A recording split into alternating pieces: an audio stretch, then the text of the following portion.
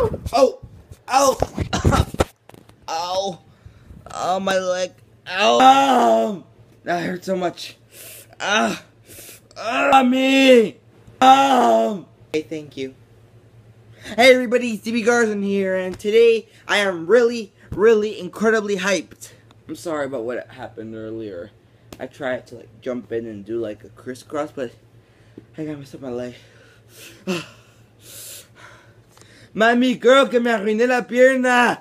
So anyway, today I would like to tell you a story. My very first time I tell a story. Because I would like to do this for my videos. Now, because a lot of crazy things happen in my life, and I would like to tell y'all these things, I am going to get this thing going. So let's do it in 3, 2, 1. So back when I lived in Miami, I lived in an apartment, and that has nothing to do with the apartment, but it has to do with here in where I live. There is a Giant, which is like a store. Back in Miami, for those of you who are watching this in Miami, we have Publix. Yeah, Publix is a nice grocery store. You can get your food and without any problems or anything. So anyway, it was one spring night. I was with my mom at Giant. We went inside the store. We were like, oh, we're gonna buy some stuff, yeah. And I was going through the toy section because when you're a kid, nothing's more wonderful than going to the toy aisle. So anyway, I went to the toy aisle, and I found these real handcuffs. So I look at these handcuffs. I'm like, that's cool. I like these. I'm gonna ask my mom to buy them. And that's where everything went wrong. So I open those things up. I look at them. I'm like, oh, that's cool. They're metal. That's crazy. I love these. So that I said I love these, and then I'm like, yeah, I'm gonna put them on. And that's where everything went wrong. Wow, my gums show a lot when I smile. So, my mom's paying for her stuff. I'm putting those things on, taking them off, putting them back on. I still remember it was this wrist. I put it on and I forgot what happened, but then my mom was like, "Okay, we're going." I was like, "Okay, I'm gonna take these off now, cause I'm gonna give them to my mom so she could hold on to them, and then when we get back home, I'll play with them." I couldn't take them off. I tried, and I couldn't. I tried pulling like the little switch at the back. It did not come off, and I'm like, whoa, something's wrong over here because this thing is not coming off. So while we were in the elevator, because like here's a store, and then here's like a little like area where people hang out, and then here's the stairs, and then next was an elevator that took us to the parking lot. So when we were in the elevator, I was like, "Mom, can you get these off? I can't get them off." So my mom is like trying to get them off and everything. She doesn't know. And earlier she had seen a police officer downstairs who obviously who might know how to work with those things because he's a cop, obviously. So we go down to the cop. We're like, "Hey, I'm stuck. Can you please help me?" And then the cop is like, "Sure." And then he tries to open it. He's like, "This is not right. This thing is broken." And so then he asked for the store manager. Now the manager walked out of the store with these huge like pliers. He was ready to cut that thing open.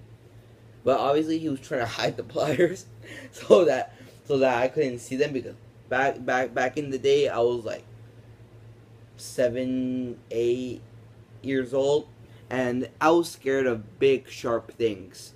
So if I would have seen the pliers, I would have most likely had a panic attack. So he tries the pliers and they don't work. So then the officer decides to take this to the next level. We'll change the location. After thinking, ha ha ha, this officer is cool, he's funny, he's funny.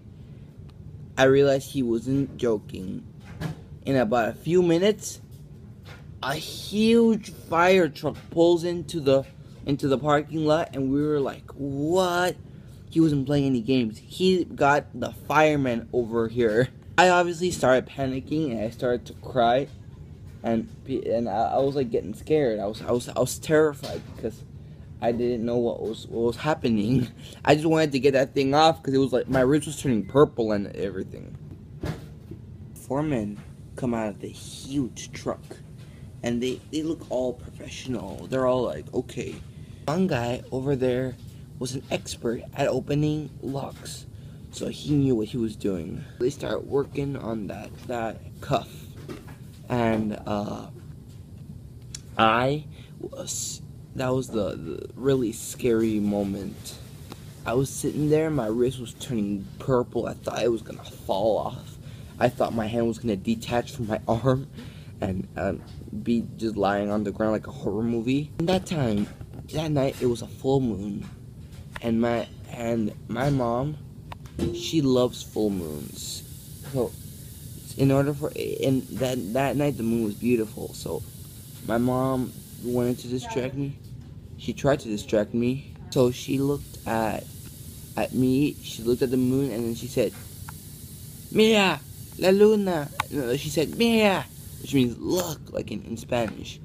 And somehow she said it so loud that everybody turned up and looked at the moon. And my mom is like, "La luna," which obviously means the moon in Spanish. So that was a really awkward moment. But then we got back to working with the lock, and then we finally, after like 2 or 3 minutes or 5 or 6, I forgot, we finally were able to crank that thing open, and thankfully Publix let me choose a new toy.